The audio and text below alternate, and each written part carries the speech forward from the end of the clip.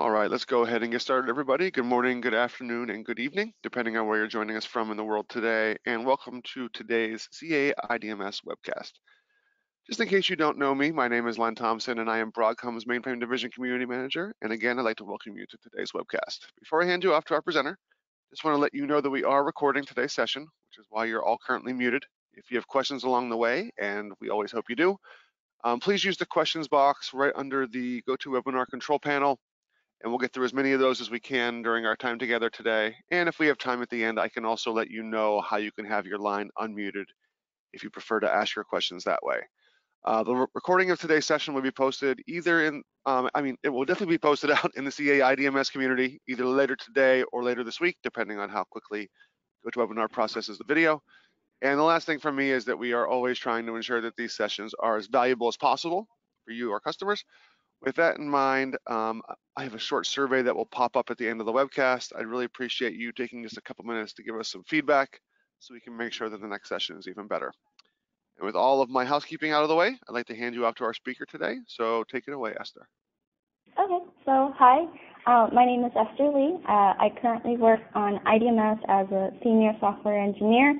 I've been here for a little over 3.5 years now. So today I'm going to give a session about the CA IDMS performance and tuning.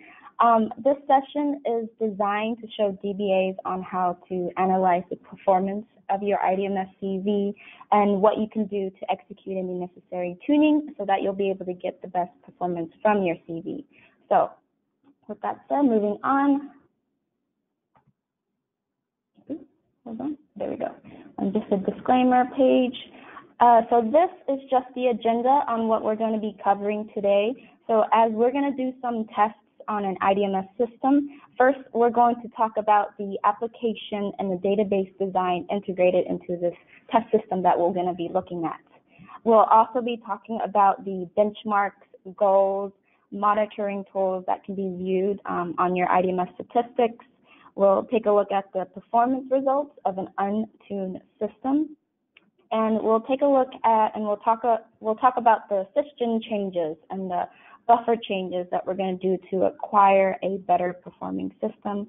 We'll also talk about zIIP and multitasking and kind of see the effects of enabling them, as well as kind of talk about some of the zIIP improvements that we've made in 19.0. And then we'll review some of the conclusion and testing of the benchmarks that was done. At the end, we'll also mention at this end of the presentation a couple of upcoming events that IDMS will be having this year. Okay, so let's talk about some of the application programs that'll be running against this IDMS system and how we're going to access it. Accessing our IDMS system will be in two ways: through VTAM, which is our IDMS DC online system, and from a CIC system. As for our applications, the DC online environment will be using a CA ads application as well as a COBOL DML. And for CICs, we're going to have two different COBOL applications, one issuing dynamic SQL commands and the other COBOL DML commands. For our database design for the system, we're going to have 4 different records. We're going to have the account, history, branch, and teller records. And this system will have about 100,000 accounts, 1,000 branchers, 10,000 tellers, and 1 history record that will be inserted for each successful transaction. And the records are going to be kept in 2 different areas: the account history and the branch teller area. The application design of our programs will basically all do the same commands besides the CIC SQL program, which simply does SQL command versions of the DML. So they're going to do some basic commands here like obtain an account, modify that account, store a history record, obtain the owner within the branch account, and so on. So these commands basically force I/O onto your database for whenever you do a modify or a store.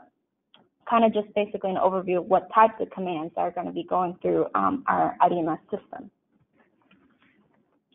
As for our benchmark runs, we're going to test roughly a total of 80,000 transactions.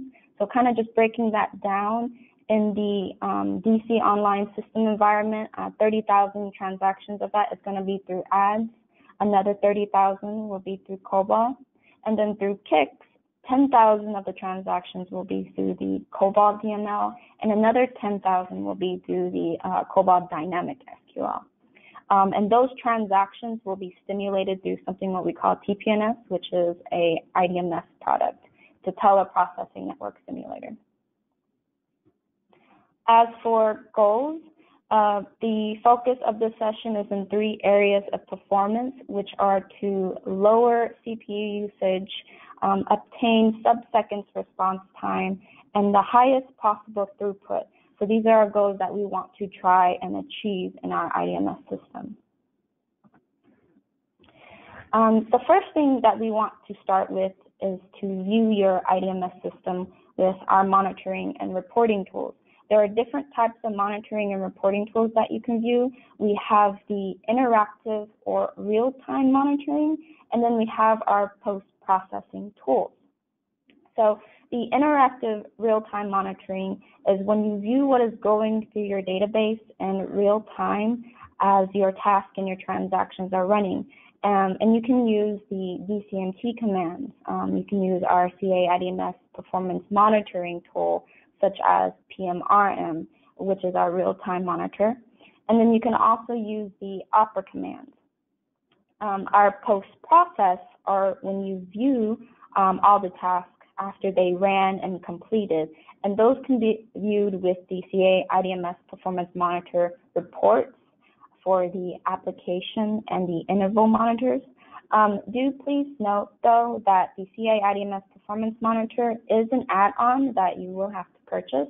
But if you don't have the performance monitoring tool, you can always use the S reports, which are statistics reports.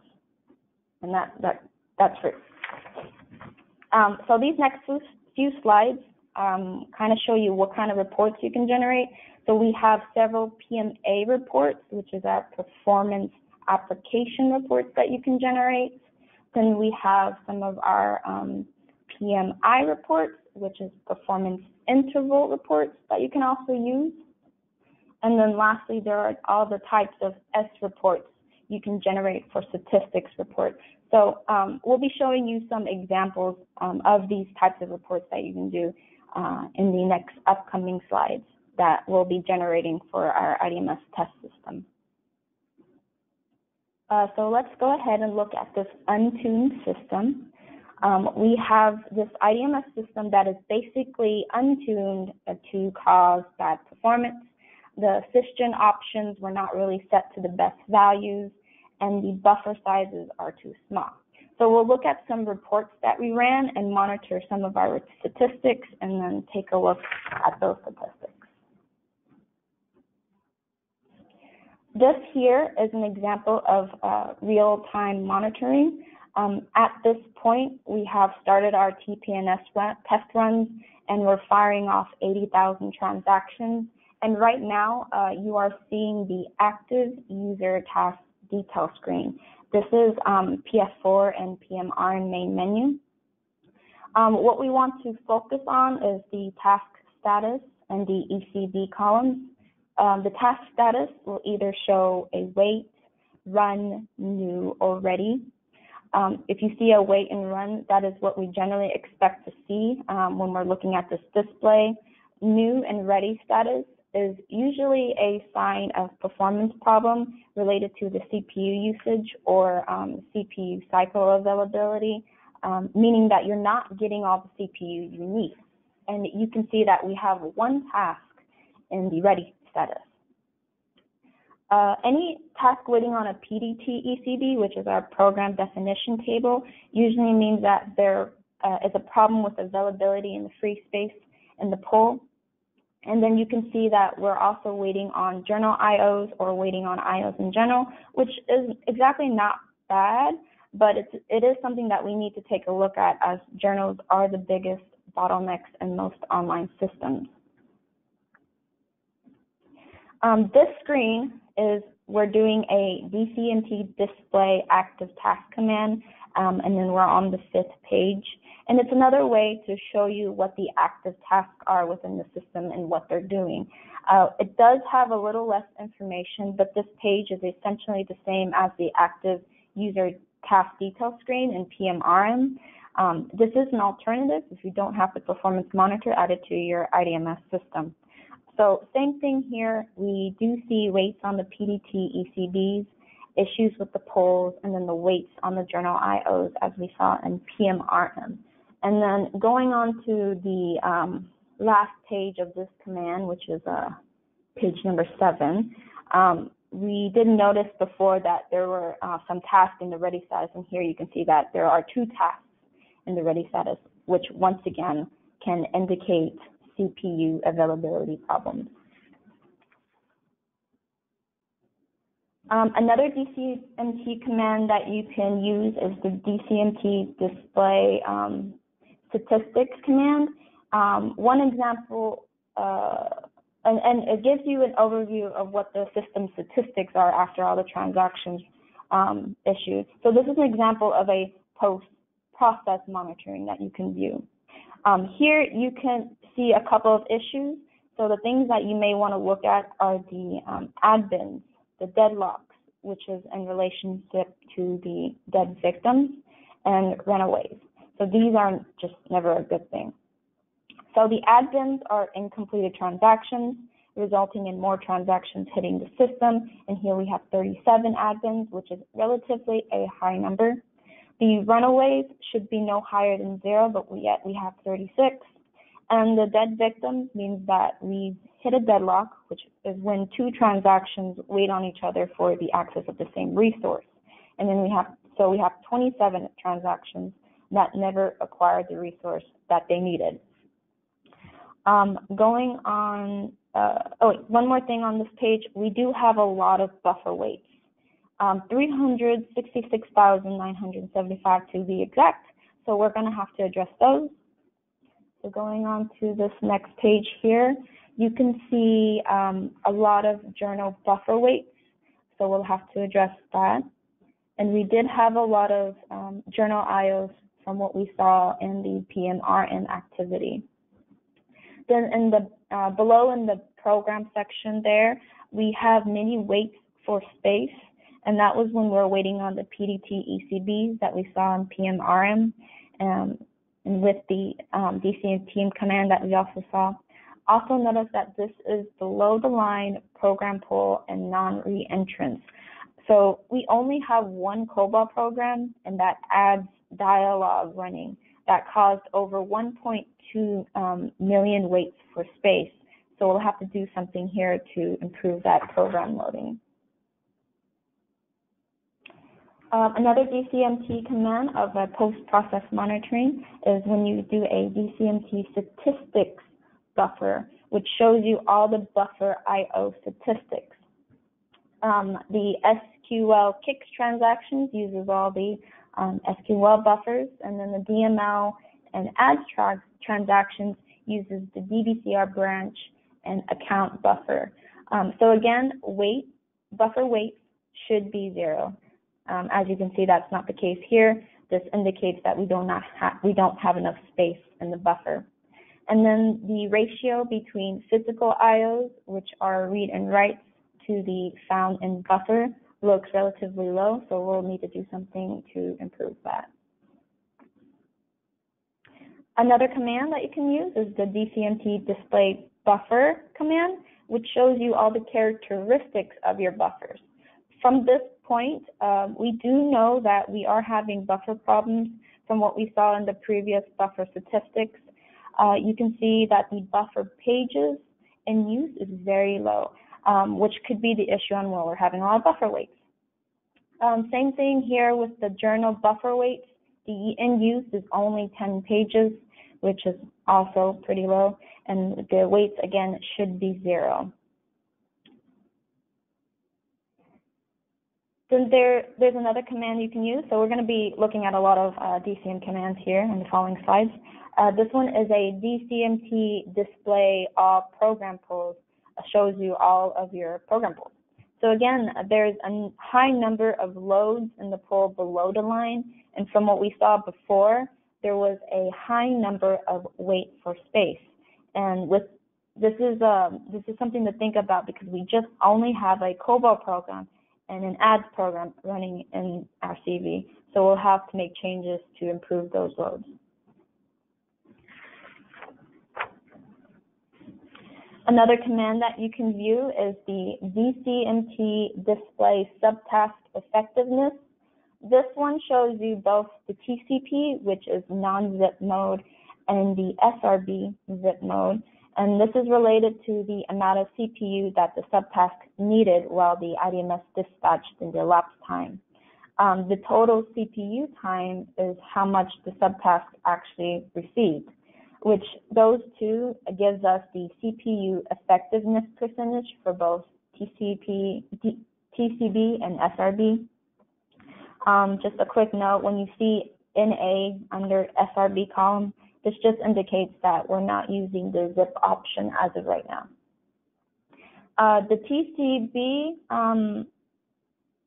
TCB percentage should be close to 100%, but it's in the lower value of 19%.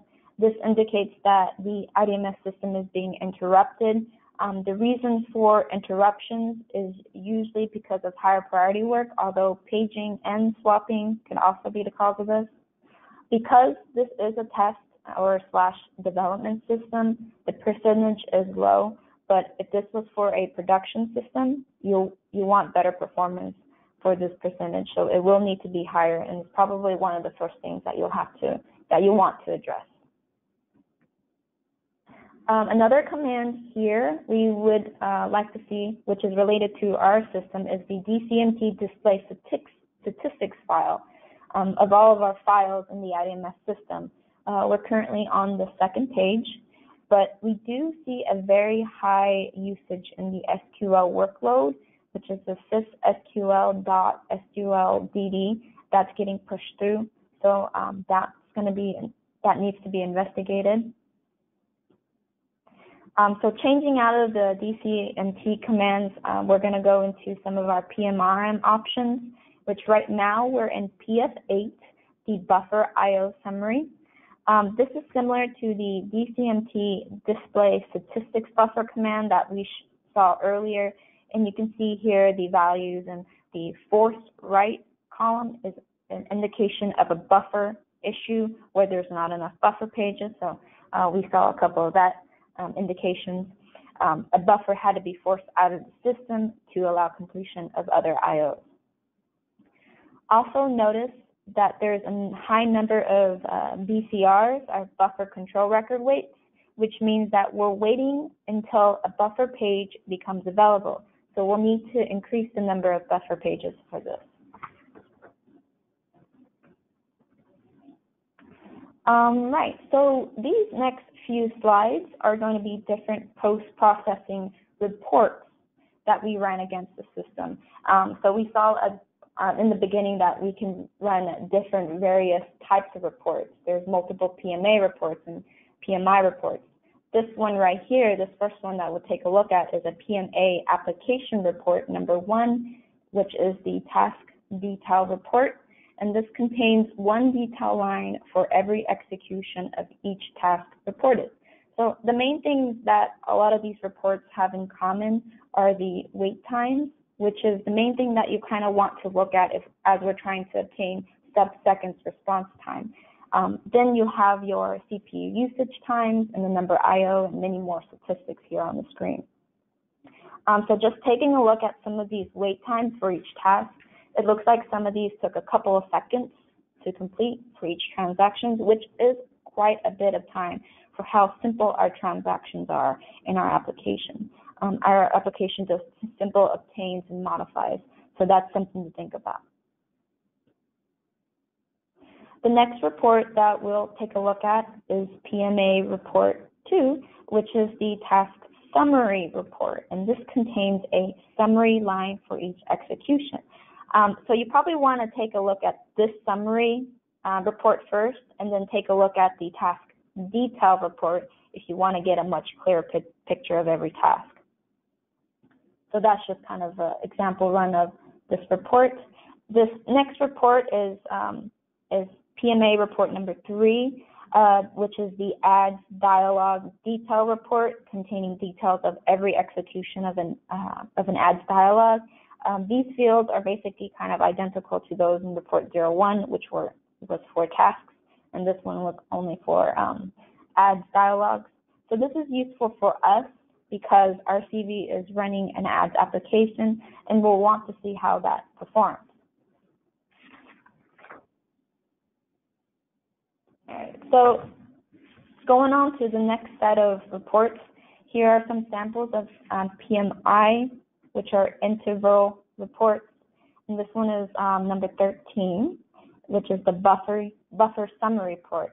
And that contains information related to the database and journal buffers used for each reported interval time. The report shows one line of information for each buffer access in a particular interval, such as I/O wait times, which is our DBCR account buffer, and that's around 273 seconds, which is quite high. So that's something also to take a look at. Again, next, another interval monitor. This one's number 30, which is the interval statistics summary report. This one contains DC UCF statistics for each reported interval time, and you can see that here. This report shows 10-minute intervals. One thing that you want to that you'll notice is that this particular report ran 80,000 transactions, and that roughly took about 35 to 40 minutes to complete. So you can see from 12:33 to 13:10 or 1:10. And then lastly, this is an example of some S reports that you can run. So this is S report number 3, and this basically summarizes all the system-wide statistics, and this provides an overview of your system performance. And you can really get the same output if you do a DCMT display statistics system command. And again, if you don't have the performance monitoring tool, you can always use S reports. All right, so based on all these reports, this is the TPNS response time that we came up with. So after we ran all of our transactions, our mean response time was 8 seconds for all applications.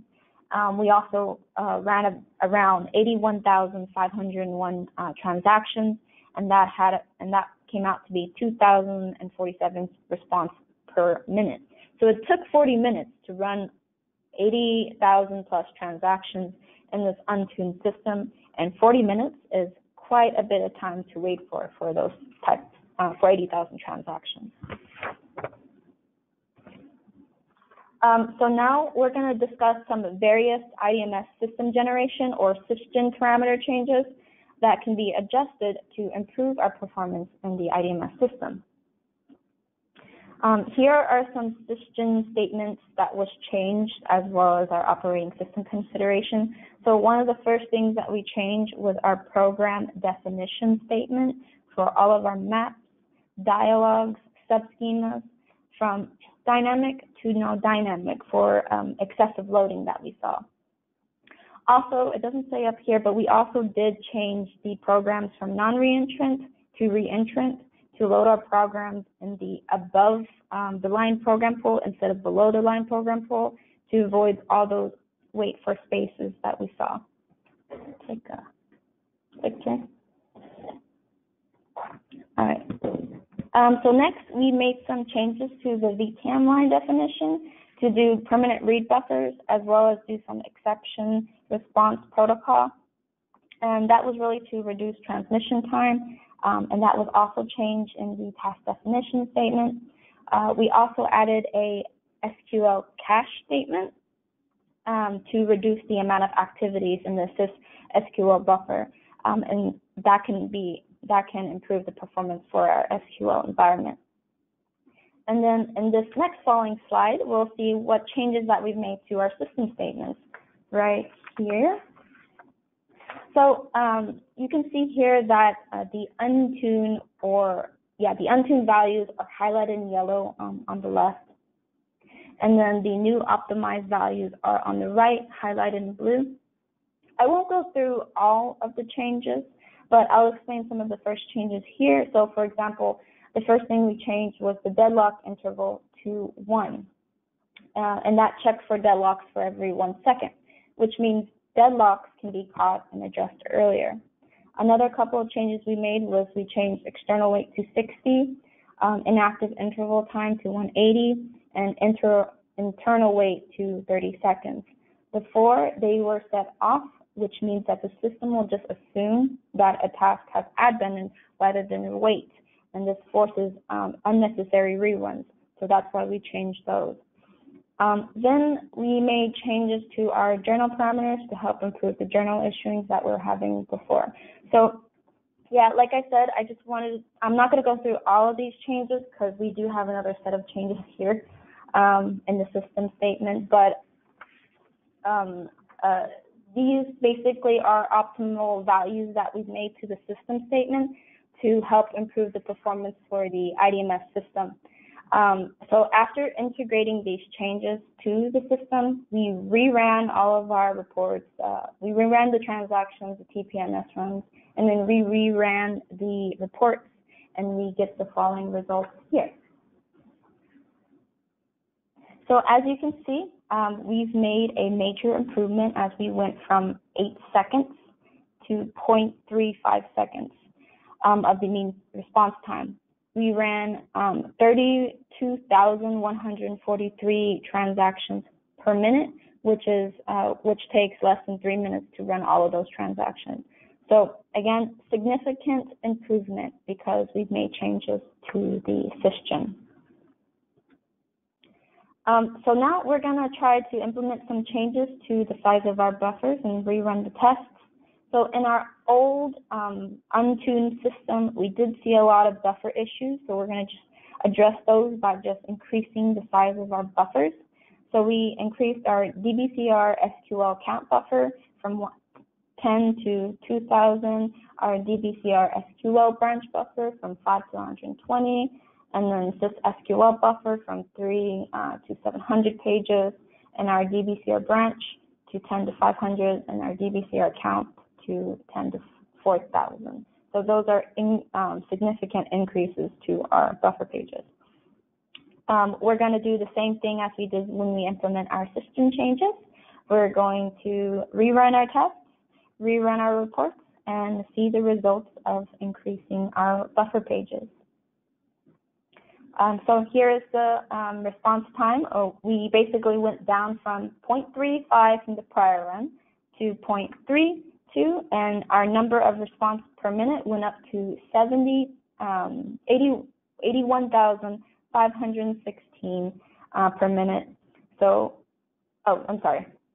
that we ran about 81,516 transactions, and our response per minute is 70,893 seconds, which is, we finished all of our transactions within those 2 minutes. So we did have a significant improvement here after making our buffer changes. Give me 1 second. So the next thing I wanted to talk about are a few options that you can use in IDMS to further improve the performance in certain areas of your system. So the first one I want to talk about is the zIIP exploitation with IDMS. So as some of you know, zIIP is the IBM system, the integrated information processor. Kind of just enables offloading computer cycles to zIIP processors, therefore increasing overall throughput and lower operational costs. A few things that I want to show you when you enable zIIP on IDMS is if you do a DCMT display subtask and then the number of that subtask, which in this case we're looking at subtask 1, which is main task. And here you can see that the total system mode CPU is 119 seconds or 1 minute and 59 seconds. So, and by enabling zIIP, you get that enclave info down at the lower half of the page that contains all information about zIIP. You can see that 30 seconds of the system mode CPU time was used to run on the zIIP engine, and approximately 25% of the CPU usage was moved from CP to the zIIP engine. The CPU effectiveness is 103, which is good.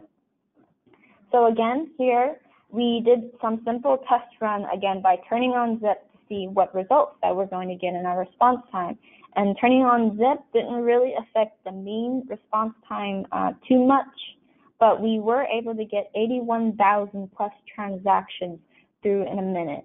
So that is some improvements there by turning on zIIP. Another CA IDMS option that I want to just talk about real quick is the multitasking option. So again, we just did another test just by turning on multitasking in our IDMS system. And so far, this one is our best result. Now, with that being said, enabling multitasking is what it's designed to do. So enabling multitasking reduces the response time. It increases throughput, although it will use more CPU. So how much really depends on the application mix and the workload that it's running against. So here, just for the heck of it, we just ran another test with both zIIP and multitasking on, just to kind of see what the effect. And this is our result that we got by just enabling both of them. So it still looks significantly good, but not as great as just multitasking, but it's much better than the untuned system we had before. So these are just kind of a couple of tests to see what the response time would be if we ran a couple of these options. In this slide, I just wanted to talk about some of the improvements we made to zIIP. One of those changes is that we now offload 100% of zIIP eligible CPU times to the zIIP engine. This was back in release 18.0, so we were only offloading, let me rephrase that. So back in 18.0, we were only offloading 30% of zIIP eligible CPU times to the zIIP engine. So we've made that change. I think it was starting some mid 18.5 release to make that improvement to zIIP. So now we offer 100%. So that was a couple of years back change. But another thing that we've made a change to is beforehand, user programs, which also included ads, were not eligible to offload to the zIIP. But now we've made an improvement to zIIP with IDMS and release 19.0 called the ad zIIP enablement. And that basically means that all ads, runtime systems, and dialogues are now able to run on the zIIP processor, which would not only increase throughput, but also reduce the overall cost for CPU. So if your IDMS system is mainly an ads workshop, this feature will be a benefit for your system. So those were just some overall improvements that were made to zIIP.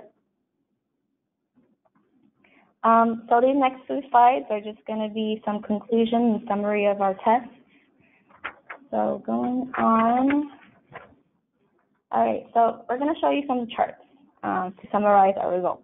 And this one was the response time for our application. So now you can see that our untuned system was 8 seconds.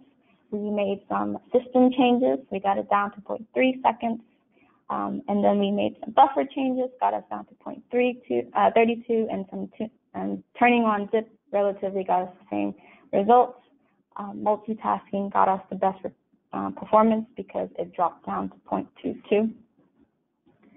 This is another chart, and for the transactions per minute. So our average output was about 2,047 transactions per minute, which was our lowest.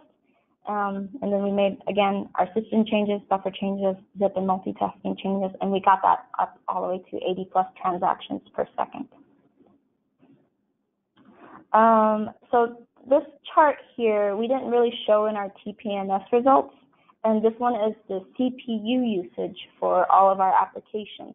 So you can see that our untuned system, we had 417 seconds of CPU usage. So now as we made our changes, that our CPU usage did drop significantly, but the most or the best drop was when we turned on zIIP, which got us down to 96 seconds of usage of the CPU. And same thing here, but this really tells us the benefits use of using zIIP. So this tells us how much CPU was used in CP and then zIIP.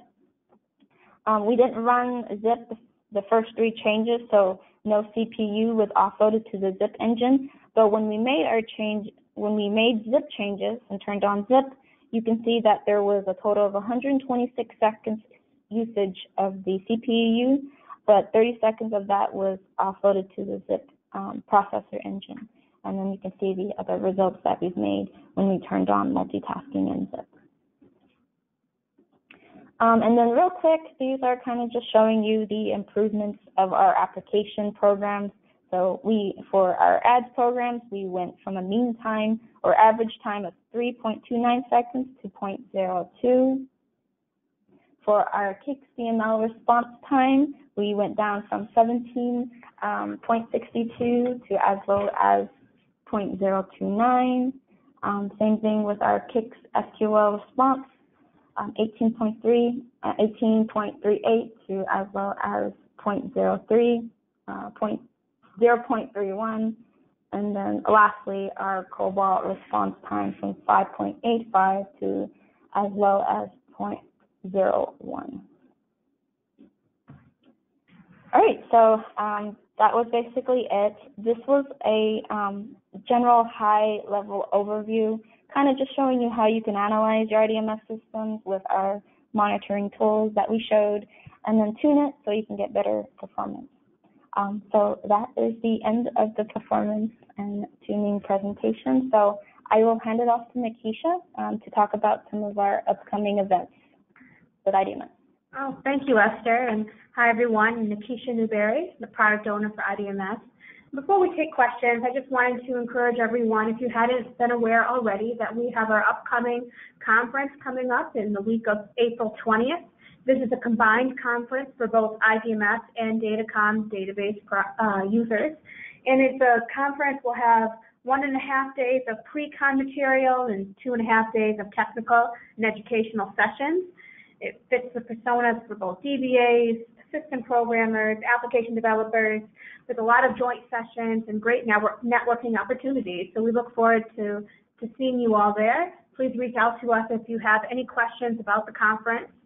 And there's a few opportunities related to some registration discounts, and there's an accreditation exam that we'll be giving away, digital badges, a lot of other information. So please feel free to reach out to us on that. And then lastly, we have our upcoming mainframe technical exchanges. You'll see IDMS sessions at the upcoming Prague Tech Exchange from May 12th to the 14th. And we'll have another one in the United States in Plano, Texas from October 13th to October 15th later this year. So many new events coming up to hear more about IDMS and interact with our experts here. Mm-hmm. Oh, and I wanted to mention real quick that this session that I just presented is a much shorter version that we're going to present in the IOA. So during the IOA, we'll present this presentation, but in more details on how you can monitor and improve your performance. So this was just a high-level overview. So if you want to see that, that'll be presented in our IOA conference. Okay, thank you. Len, do you want to open it up for questions? Absolutely. Thanks very much, ladies. Again, folks, if you have questions, please do use the questions box right in the GoToWebinar control panel. Or if you'd like to ask your question over the audio line, there is a way for you to raise your hand virtually, and then I can go ahead and unmute you. So we'll give you a second to type or to raise your hand.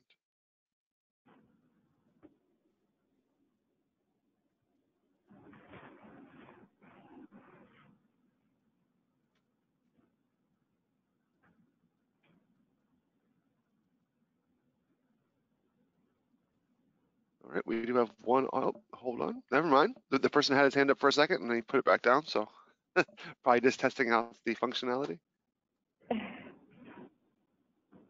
I guess one more thing I just wanted to mention real quick. So a lot of the details on how you can use the reports the performance monitoring, and some of the DCMT commands. That can obviously be found in our tech doc site, but if you can't find what you're looking for, just shoot us an email and we'll try to get you that information. Great, thanks. All right, I don't see any questions coming in, so I guess that means you guys did such a good job that there aren't any follow-up questions. So we can go ahead and wrap up. Folks, a reminder that there is a survey that's going to pop up momentarily, and that also gives you an opportunity to ask any follow-up questions as well. So thank you very much, and have a great day. Thank you.